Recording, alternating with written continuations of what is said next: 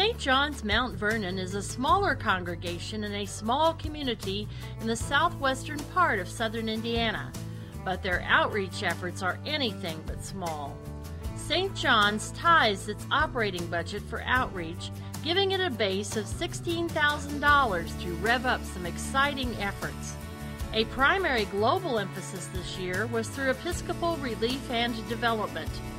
Members participated in ERD projects to support clean water availability and start a fish farm in a developing country village.